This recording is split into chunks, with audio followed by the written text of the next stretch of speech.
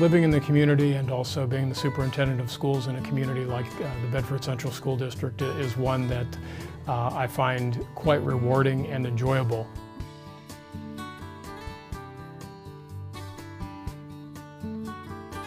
Bedford's got so much beautiful land, so much beautiful open space, but for me it's really about Bedford Village and about the old buildings and the old houses.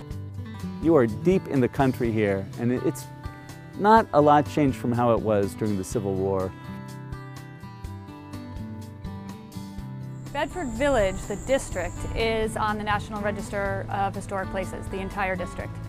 The Bedford Historical Society owns 9 historic buildings around the village green, 18th and 19th century buildings, and they all get used, which is the best part. They're businesses, they're the post office, they're our offices, the courthouse, the schoolhouse, which we still use for educational groups.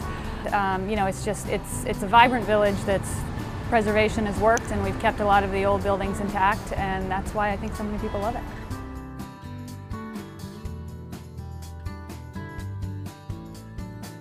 We're fortunate that we have a diverse school district that represents all walks of life and brings many, many different people into our community and definitely into our schools. We have 2 excellent school districts with a very high ratio of students going on to higher education, college. I call it the next best thing to private school.